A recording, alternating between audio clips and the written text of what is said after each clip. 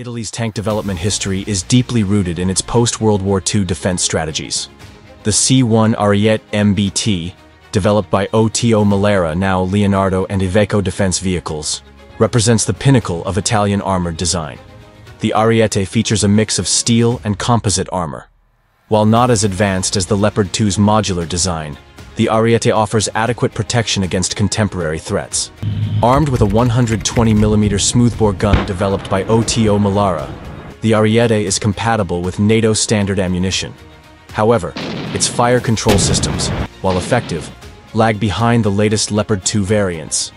The Ariete is powered by an Iveco 512 diesel engine generating 1,250 horsepower, giving it slightly lower mobility and speed compared to the Leopard 2.